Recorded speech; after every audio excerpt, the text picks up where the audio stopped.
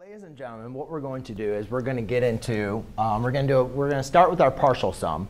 All right, so anytime that we have a finite term, we're going to be dealing with partial sums. All right, so now let's just go and use this. So we know that I is equal to 1, so therefore we're going to do 3 over 10 to the first plus 3 over 10 to the squared plus 3 over 10 cubed.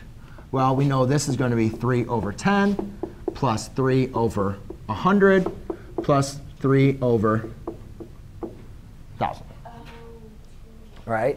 Now, let's just go and take a look. Let's go and convert these over to a decimal form to kind of make a little bit more sense of them.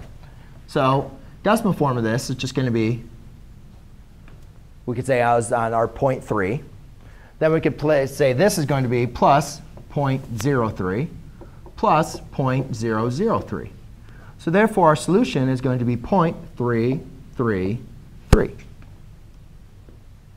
OK? Make sense?